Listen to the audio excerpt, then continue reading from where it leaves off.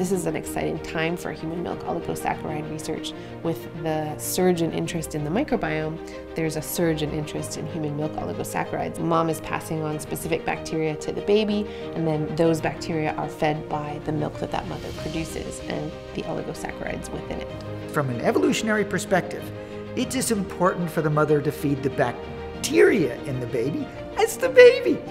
So clearly the bacteria in us are much more important than we ever imagined to be true. It's causing scientists themselves to rethink how biology works.